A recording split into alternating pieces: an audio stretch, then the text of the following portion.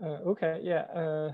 Thanks, Patrick, for your kind invitation. Yeah, it is my honor to give a talk here. Today, I'm going to talk about the LASSO risk and the phase transition on the dependence. So here is the outline. After a short introduction, I will discuss the asymptotic LASSO risk, just the asymptotic mean square error for LASSO estimate. Then I will discuss the technique that we used to derive this asymptotic LASSO risk called the asymptotic message passing algorithm. And then from this derived asymptotic risk, we can obtain the phase transition for the LASSO estimate. Then I will provide some numerical study. Basically, I will use the simulation to verify that the analytical result we derived is correct. And then finally, are some conclusion remarks. Okay, so this is our main motivation is to the sparse signal recovering problem. We want to recover the sparse signal beta 0 from the noisy measurements y. Here the W is a random noise. Here the beta, the beta 0, the true signal is p dimensional, but it's k sparse, which means at most is the k the components are non-zero. So among this, the total p the elements. So then we know that the LASSO is one of the popular approach to solve this problem. LASSO, I think everybody knows, it's called the least absolute shrinkage and selection operator.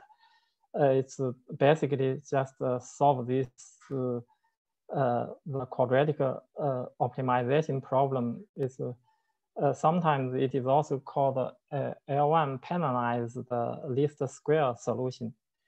Here the lambda is is a tuning parameter. I know for the noiseless situation, which means if this random error is 0, so then actually it is possible to get the exact reconstruction of beta 0, which means this beta hat lambda is exactly equal to beta 0. So of course, on some condition is that if the beta 0 is sufficiently sparse. So here our purpose is just to study the precise limit for this sparsity. Okay, so actually in the noiseless situation, the lambda equals to 0, the LASSO is identical to this the L1 minimization problem. This is the linear programming problem. We want to minimize this objective function subject to this constraint. Both the objective function and the constraint are linear. So this is a linear programming problem. So the LASSO solution is equivalent to this minimization problem in the noiseless situation, which means if there's no random noise, these two solutions are identical. So we want to study the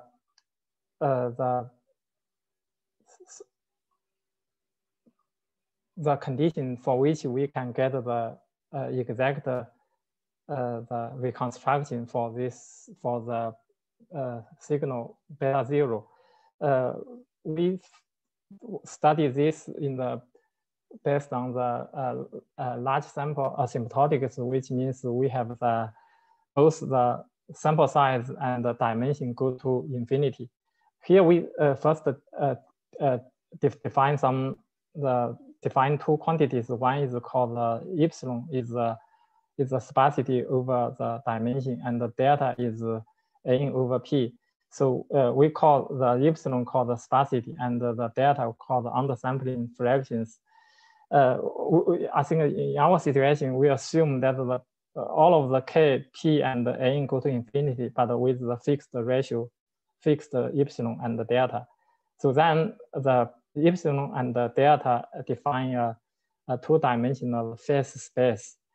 So we know that we can get a phase transition curve, the delta c epsilon.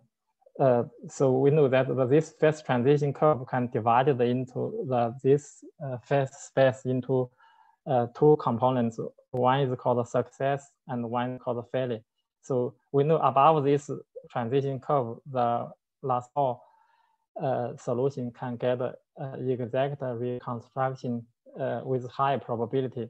Under this transition curve, the reconstruction fails also with high probability. Okay, I think here is we focus on the situation here that we assume that the design matrix X is for the each row is i.i.d. The random Gaussian follow a multivariate Gaussian distribution with mean zero and covariance matrix sigma. So here, I think we for this plot we assume that the covariance matrix is from the it's a compound symmetry. It's the structure, also called AR1 structure. So I think this is the phase transition curve for some typical situations. Here, this is the two-dimensional phase space, and we know that the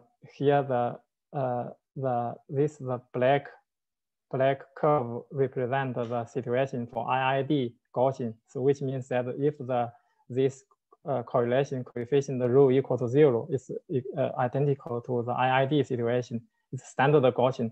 So then the result is for this the black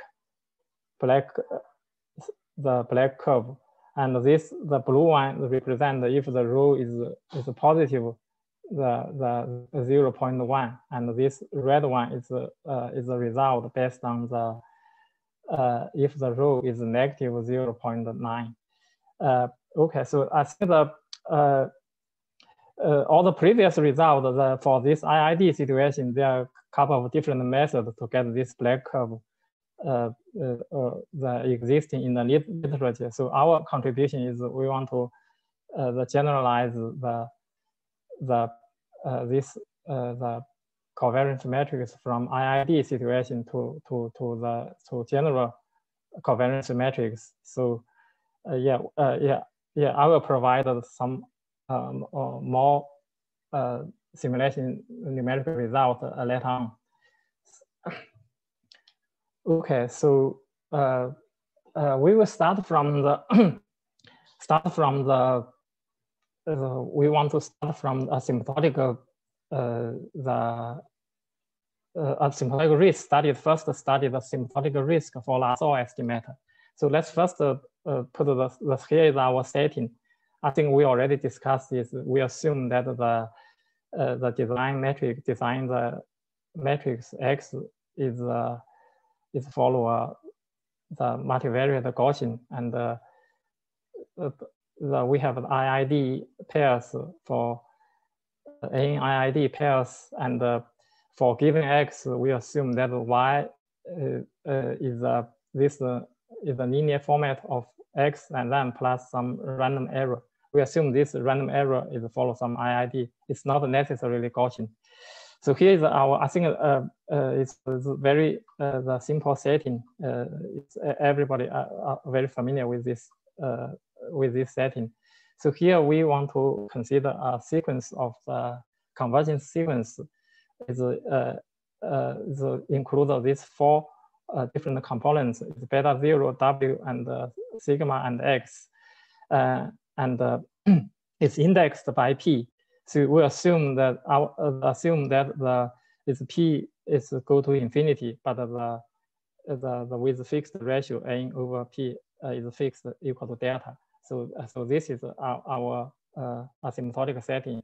It's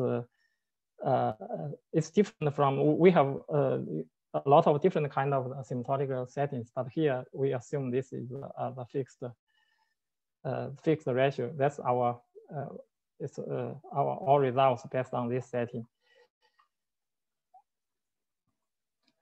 Okay, so I think then we have some regularity conditions. Here we assume this the beta zero is the empirical distribution of the beta zero entries for beta zero converges to a probability measure with the bounded second order momentum.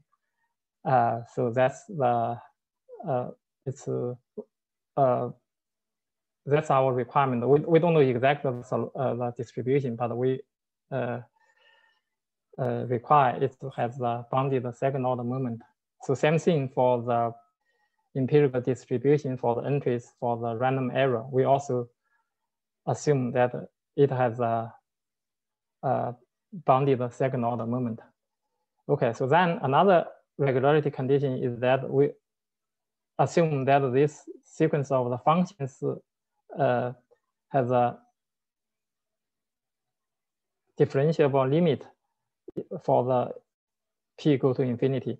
So I think this is actually the condition assumption. For this assumption will guarantee that we can have the bounded limit for the LASSO risk. Okay, the assumption is for the covariance matrix. So this assumption for the covariance matrix we also guarantee that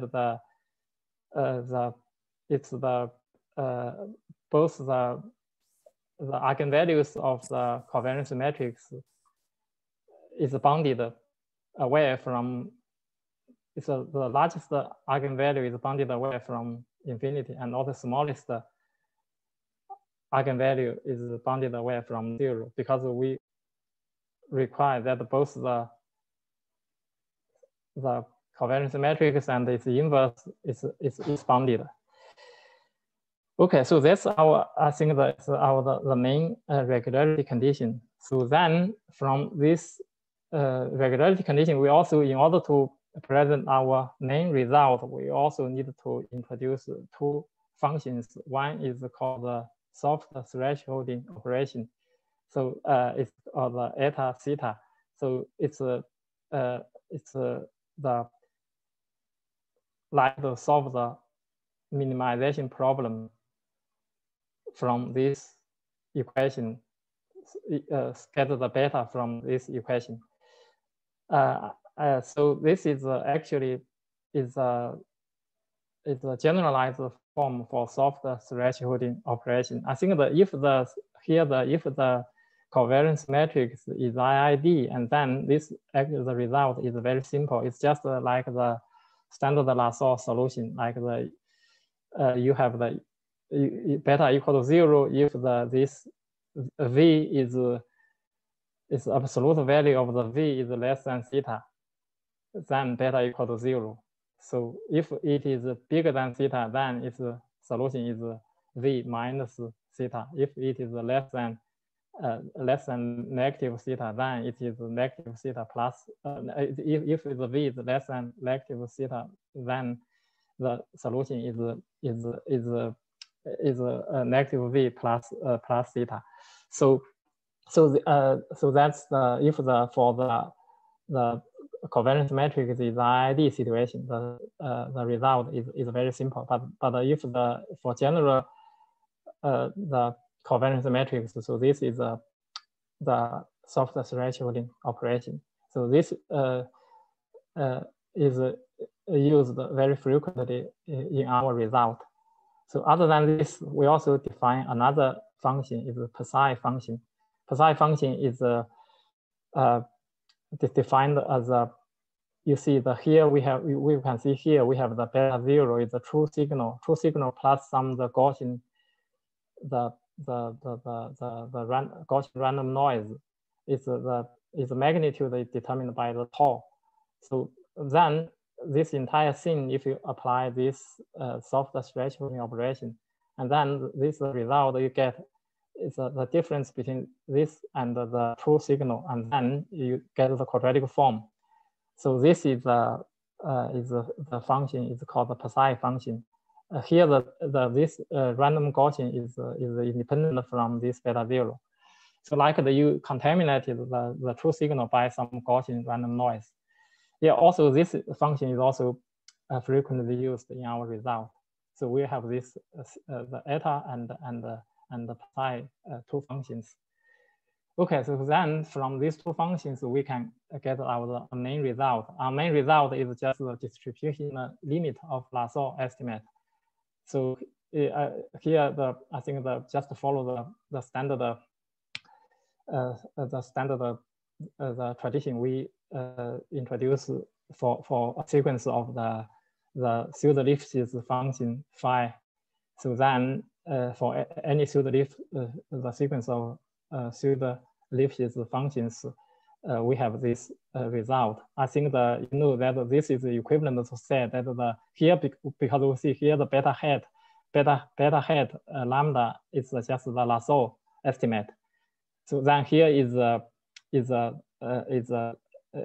we already introduced this the soft thresholding operator applied to this contaminated the true signal contaminated by some Gaussian noise, and then apply this the soft thresholding operator. So we see that actually this LASSO estimate and this the random variable defined in this way, actually they are equivalent. So this is the main the result. Our main result, we get the distribution limit of the LASSO estimate.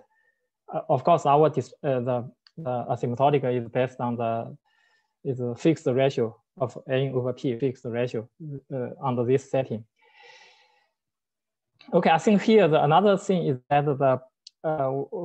because we have in the LASSO the estimate depends on the tuning parameter. Here there is you see on the right hand side we have this tau star. Actually, this tau star is a solution from this fixed point equation of this psi function. So you solve this equation because this equation depends on it's dependent on another parameter is alpha. So then, which means we have to, in order to get this result, we have to get the correspondence between the lambda and the alpha. So yeah, we will provide this the equation in the next slide. But here the main the result from this theorem is that we know that the distribution, asymptotic distribution for the LASSO estimate is equivalent to this the random variable. So can I have a question? Yeah, go ahead. Yeah. So you also assume randomness of this parameter beta 0, right? Yeah. Beta 0 is random. Yeah, right. And so you can put constant, I mean non-random as well here or not? I mean, how is it? Yeah. You can fix the if it's fixed, that's a special case. Yeah. Okay. So expected value on the middle equation is also with respect of the distribution on beta 0. So it's not conditional on beta 0. No, I think this expectation is over this here. Only this, okay. Yeah, right. It's because this is independent.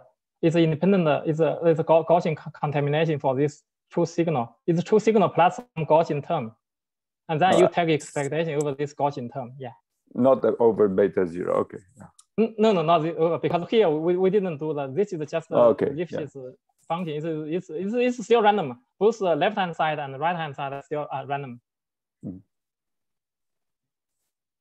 Okay, yeah. Okay, so so because of this is easier, we know that we can study based on this result. We can study all the asymptotic characteristics for the LASSO estimate by using this random variable, because this random variable is the behavior we can control it. So okay, so now for example, if we assume the Lipschitz function is just this simple, the quadratic is L2 norm, so then we can exactly get the mean square error of the LASSO estimate. We can just plug in this the theorem. We can get the result, because of we know that the distributional limit for this LASSO estimate. So actually, it turns out it's equal to simply equal to this, just based on the definition of the psi function. Yeah, we can immediately get this. Okay, now see this result is very interesting, because of the under the in the noiseless situation, this equal to 0, and then you see this the tau star is the mean square error, also called the LASSO risk, is just proportional to this tau star square. So then I think the you know, in order to get the exact reconstruction, which means the mean square error equal to 0. So then which means the tau star square equal to 0. So then I think in order to study the reconstruction problem, you just need to find the conditions such that the solution for this fixed point equation solution is only the unique solution equal to 0, tau square equal to 0. If you find the conditions under which you can get the unique solution equal to 0 for this fixed point equation, then which means you can get the exact the reconstruction for the original signal beta 0, because of you get 0 tau square, and then which means the mean square error equal to 0. Okay, so yeah, we will discuss this shortly. So I think, as I mentioned, so because we have in this theorem on the left hand side, we have the tuning parameter lambda, but on the right hand side we introduce this parameter alpha. So they should have the one-to-one correspondence. So this result provide a one-to-one correspondence. So if you have the fixed alpha, then we can get the exact lambda corresponding to this alpha. So then from here we can get the for any lambda we can get the exact the alpha, and also the tau star and the theta star, and everything is also fixed on the right hand side. Okay, so that's just the explanation for this the theory, our main theory. Okay, so I think how can we get this theorem? Actually, the method we use, we call based on the approximate message passing algorithm.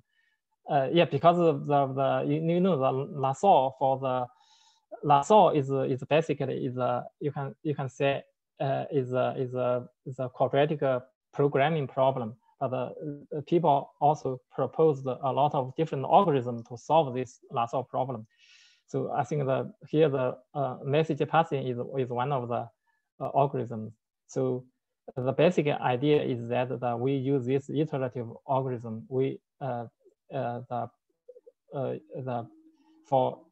each iteration assume that the beta t is the current estimation, and then from this beta current estimation we can get the residual zt for the current estimation. And then from this ZT, you plug in this the soft thresholding operator, you can get the updated updated beta. And then from updated beta, you can get updated residual. And then you keep going until the convergence. I think probably you see there's a difference, right? It's not a ZT, it's not exact the residual. Residual should be should equal to this term, but we have some extra term. So in the residual, update for the residual. I think this extra term is also called the Onsage term. It's very famous. It's actually the originally introduced from the physicist in the statistical physics problem. So actually, this term plays a very important role in both the convergence and the asymptotic study. I will not go to the details, but anyway, here is the solution. This is the solution based on the approximate message passing algorithm. This is the purpose of this is to solve the LASSO optimization problem. So, but you can easily verify that the fixed point solution of this approximate message passing algorithm is equivalent to the optimization solution of the LASSO problem. I think it's just if the fixed for fixed point, then the beta t plus 1 is equal to beta t, and then you can solve this. It turns out this solution is equivalent to the LASSO solution. Okay, I think the advantage of this, the approximate message passing algorithm, is that we get the exact the asymptotic limit at each iteration. At each iteration, which means at each iteration t, if the p go to infinity with fixed ratio m over p, and then we know the proportional, we know the distribution limit of this beta at each iteration. So here is the result. So this result is obtained from the, I think the previously or already people have already established this result. So you see here the same thing for any the pseudo-Lipschitz sequence phi, we can get this result. It's you see then it is equivalent to say that the asymptotic distribution limit of this beta is equivalent to this I think same thing as the true signal contaminated by some Gaussian noise, and then apply this soft thresholding operation. So then actually you see that each iteration is only determined by one single parameter tau t. Here the tau t actually is followed by this iteration. It's only a one-dimensional iteration. It's every time the update the tau t plus 1 can be updated through this iteration. Here the psi is just the function we already defined it previously. So I think that's the advantage of using this asymptotic message passing algorithm, because of the distribution limit at each iteration already been established. So then I think the next thing we want to, if we want to get the distribution limit for the LASSO estimate, we just the things that we need to verify is just the LASSO, the LASSO the estimate and the convergence result for this approximate message passing algorithm are the same. So then, because we already know the distribution limit for this, the beta t, if the convergence, their convergence to exact convergence to LASSO estimate, then we can also obtain the distribution limit for this LASSO estimate. So that's just our the step for prove the theorem. We first the proof that these two are equivalent. Since we already get the asymptotic result for this, the asymptotic message passing estimate, so then we can also establish the asymptotic result for LASSO estimate. So that's the main idea. I think that actually the asymptotic message passing algorithm, it's a very efficient algorithm, but actually the problem whether or not it converges is still it's not for all situations you can get the convergence result based on this algorithm. So I think it's actually the proof for the convergence of this algorithm is also especially depend on this covariance matrix that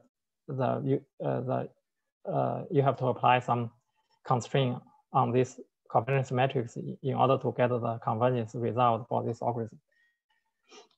Okay, so that's I think is the main the proof steps for the theorem.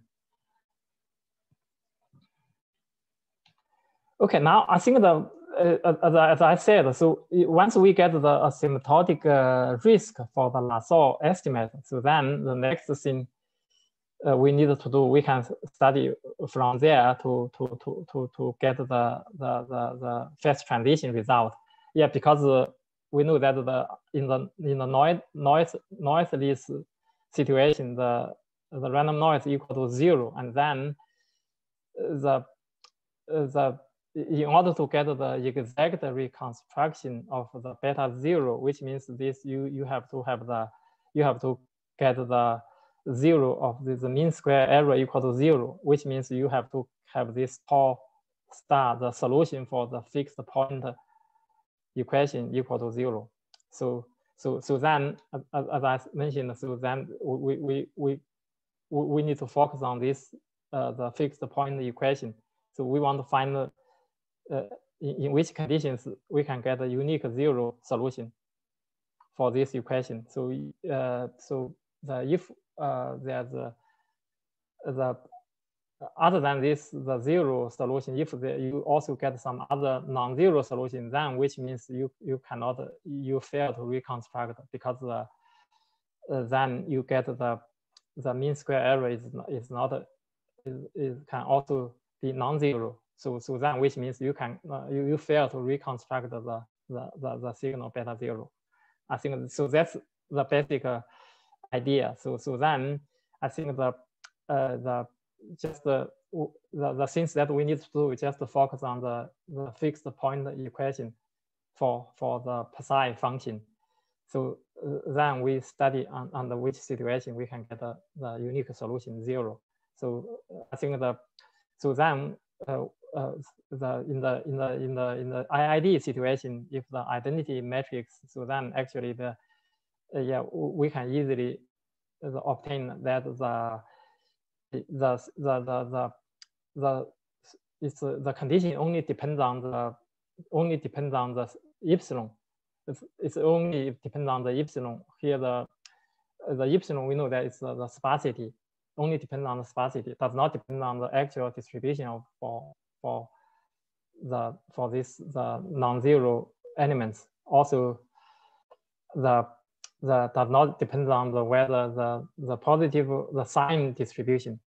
It's only depend on if you get for the epsilon, for if the fixed epsilon, doesn't matter the actual distribution, what kind of the actual distribution it follows. So then as long as the epsilon is fixed, then we can get the result for the phase transition result. So this is in the i.i.d. situation. But here if it's not i.i.d., it's for the general the covariance matrix. So then in addition to this epsilon index, we also need to introduce another index. I think the index is defined here. So this is I think that it's, you see here, it's defined as the probability for the positive, the difference between the positive probability and the negative probability, and it's like the sort of the study the positive and negative asymmetry, right? So this is the d epsilon. So actually for the general the covariance matrix, the phase transition depends on not only depend on epsilon but also depend on this the asymmetric index, the positive and negative asymmetric index.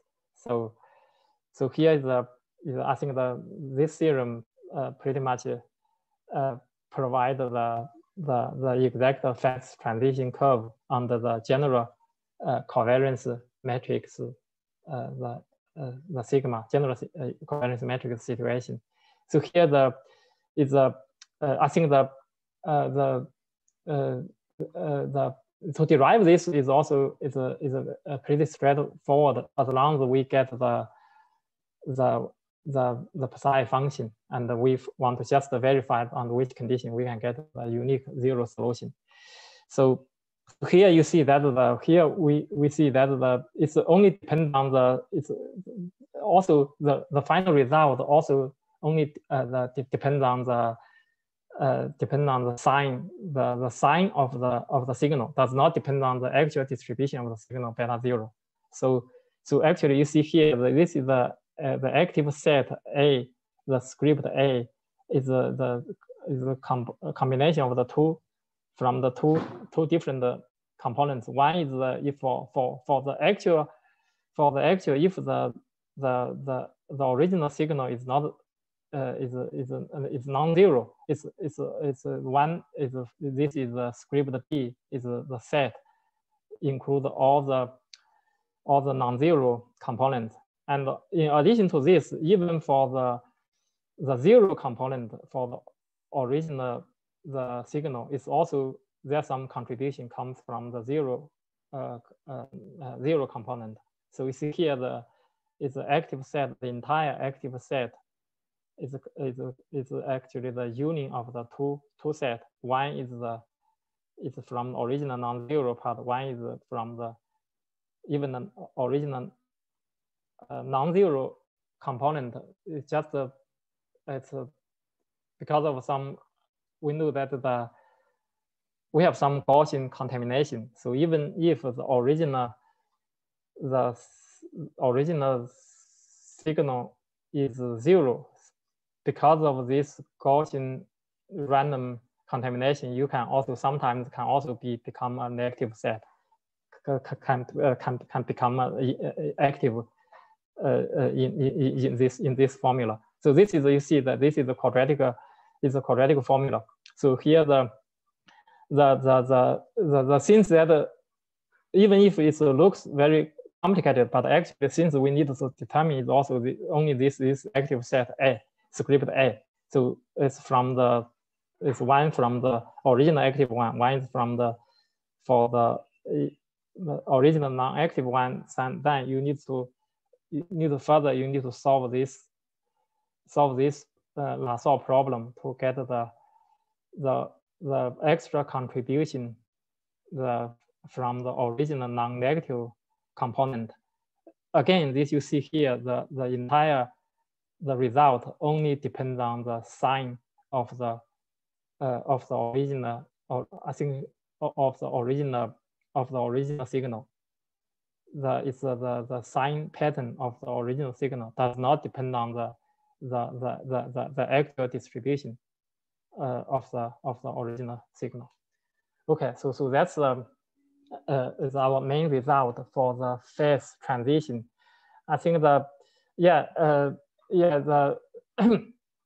so we can easily verify that if here the sigma is non-i.i.d, and then we can get the exact the phase transition curve is consistent with the previously well known the transition curve, like the Donner-Tanner transition curve, I think that transition curve has been derived based on many different methods. So yeah, I think from this general result for special case, if the sigma is i.i.d, is identity matrix, then we can also recover the previous well-known result, the Donner-Tanner phase transition curve.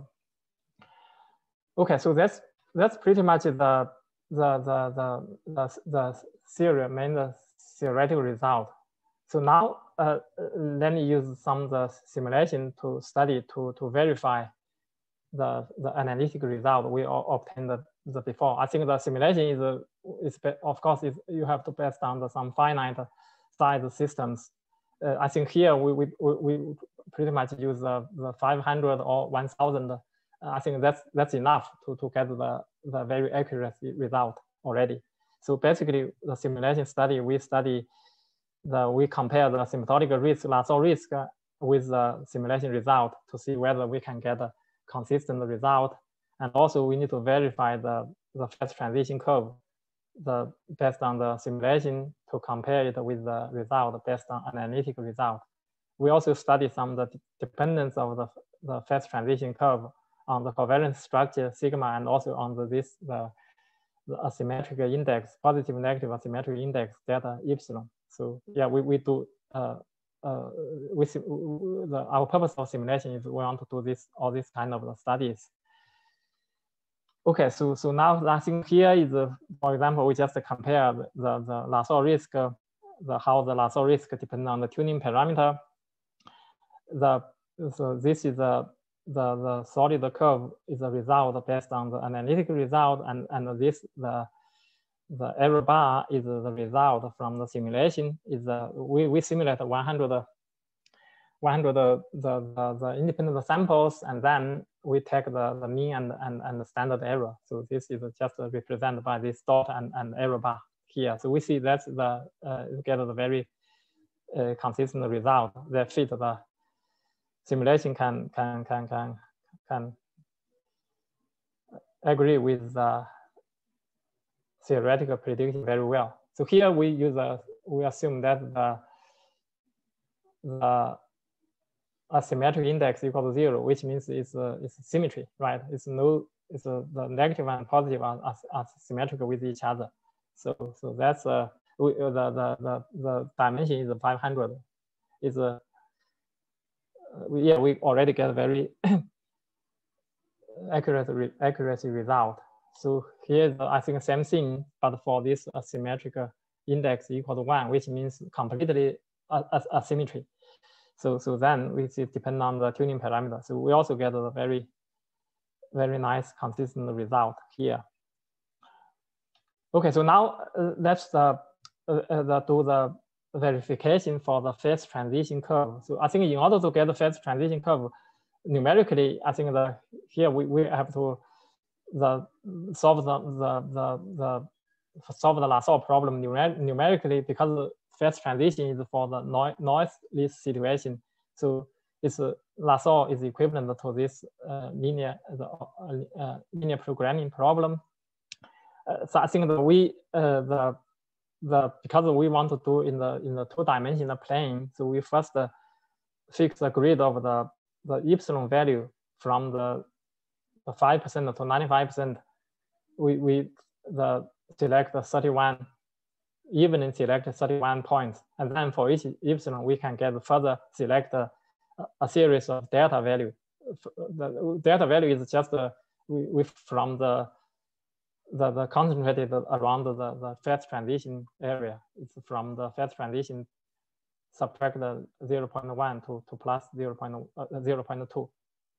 Yeah, because I think that it's from the 5 to 95, because if the epsilon is very small, so it's difficult to get a numerical result. Or if it is very big, if very close to 1, or if it's very close to 0, it's numerically you have to, I think the 500 is not enough. You have to increase the dimension in order to get a very precise numerical result. So then for this, the fixed delta and the epsilon at each the delta epsilon, we simulate we get the sample, generally 100 independent samples, And then for each sample, we can solve the numerically, and then we compare the numerical solution with the true solution. So if the error is a relative error is less than 10 to the power of -4, then we consider it's success. Otherwise, it's fail. So then I think that for each epsilon, we can fit using logistic regression fit the probability of the success, and then we choose the first boundary defined as if the probability equals to 50%. So that's the numerical verification for the phase transition. So then I think here is a comparison between the numerical one and analytical one. Here the red one represents the numerical. It's a numerical the phase boundary, and the black one is for the theoretical results. You see that almost on top of each other. So only for the small epsilon area, probably they have some small discrepancy. That's because of the numerical. I think as I said, in the small epsilon area, you have I think the 500 is sometimes is not enough. You have to increase the sample size. So this is for the completely symmetrical situation. So I think here is a completely non-symmetrical situation. You see, we almost get the very similar result for the phase transition verification. Okay, so this is the numerical study for the phase transition. So then we also study the phase transition, how the phase transition depends on the different covariance structure, and also depends on the index, the asymmetric index. So I think we consider two commonly used covariance metric structures. One is the AR1 model. I think also is called the compound symmetry, the covariance structure. It's in different terminology. So I think we already discussed this. We assume that the correlation is decreased if the two elements are far from each other. So then we also consider another covariance structure. It's a spiked population model. Spiked population model, we assume that the entire covariance matrix basically is this the i.i.d. identity matrix, and then plus the finite number of the spiked the number of the spikes. So it's I think here the lambda is a eigenvalue, and the v is a eigenvector. So I think you can build a different eigenvalue and eigenvector, but basically this is just like the entire thing is just the i.i.d. and then is plus some the big spikes here. So I think this model is actually also commonly used especially in some biology estimation. We always consider this as a random noise, and then plus some real biology or real it's a spike actually sometimes have some real meaning, scientific meaning, and then plus some random noise. Okay, so that's called the spiked population model. So we study how the phase transition depends on these two different spatial covariance matrix structures. So I think here is we study the fixed the index of the symmetric index, and then we study the dependence on the correlation. So this is for the AR1 model. So then you see here I think as long as it's symmetry, then it does not depend on the correlation. We select 4 different correlation coefficients, but they're almost on top of each other. So that's so actually you see here it's pretty much depends on the symmetry. If they are the true signal is the negative and the positive asymmetric from each other, then it's almost equivalent to the i.i.d. situation. Okay, so this is if it's not completely unsymmetrical. So if the symmetric index equal to 1, so then we find the difference, right? You see here, the red one represents the positive correlation, and then the green one represents the negative correlation. So this black one is just i.i.d., and this blue one is for the positive correlation with the coefficient 50%. So now you see here if in the unsymmetric situation, so we see here the transition curve decrease with the correlation coefficient, right? So for the strong positive correlation situation, then actually you see it's better, the result is better than the i.i.d. situation, because for the fixed epsilon, you need a smaller sample. You only need a smaller sample in order to get the exact reconstruction compared with the i.i.d. situation.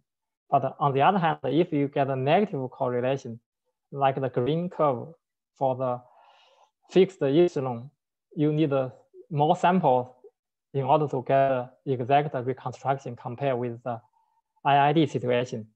So that if the correlation is strongly negative, so I think that this sometimes I think that this tells us if we know if we have some knowledge about the covariance structure, so then we know that we can make a appropriate design, a better design. So this result tells us that.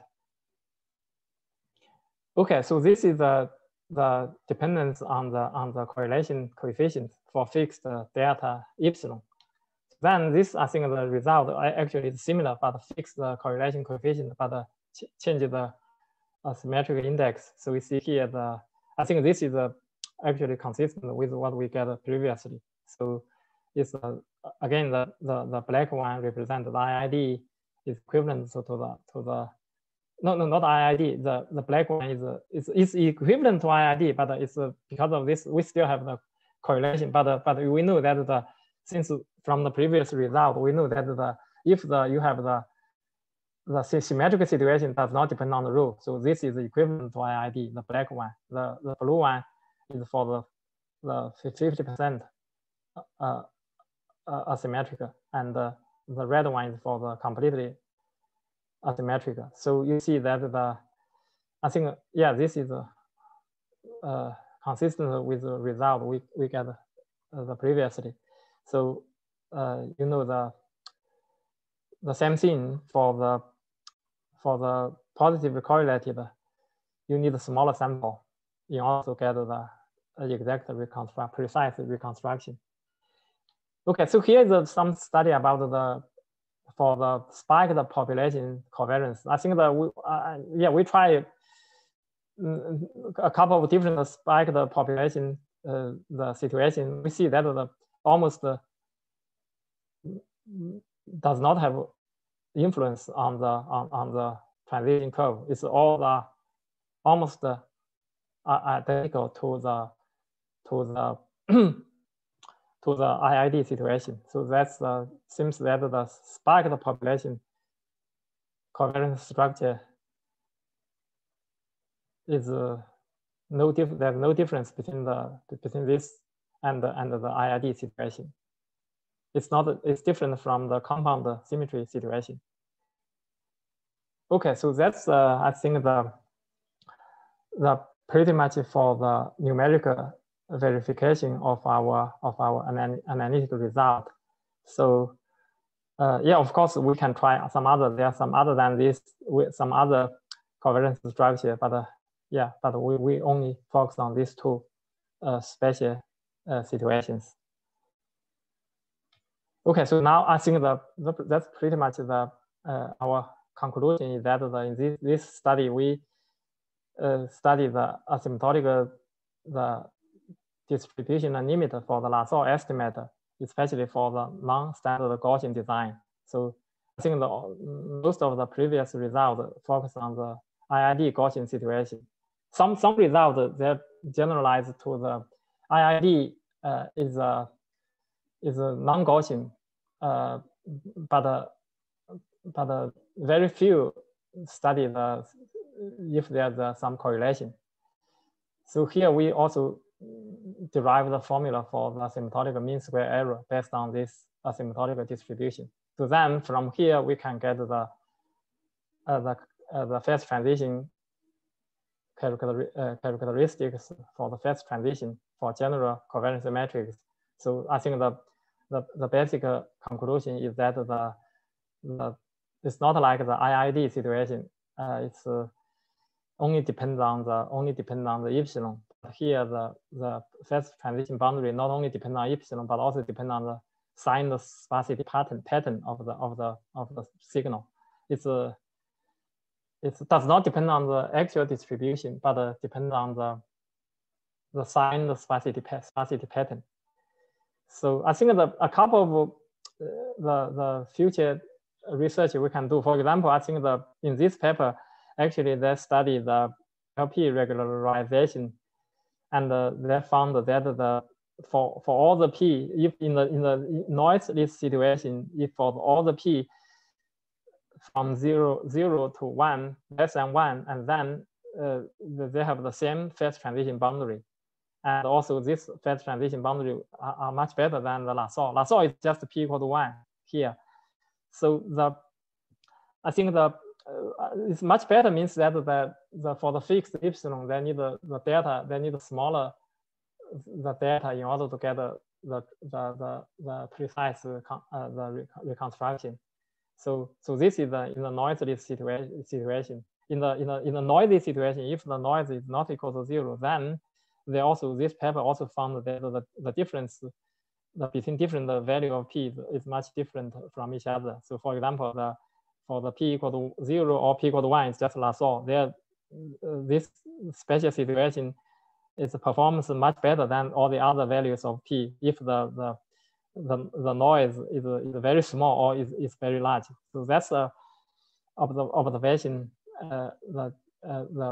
discovered in this paper. So but again, there's the only focus on situation is i.i.d. situation. So I think the naive generalization is we can study what if the covariance matrix is not i.i.d. and is for general covariance structure, what is the result for this LP regularization least square estimate for p is not equal to 1 for some other values of p. So yeah, I think that this is one of the straightforward generalization of our result. So I think also there are some other denoiser. It's not other than the LP regularization. Probably there are some other denoiser functions. I think we can also try to study in the future. So that's pretty much it. That's pretty much what I want to say today. Thank you for your patience.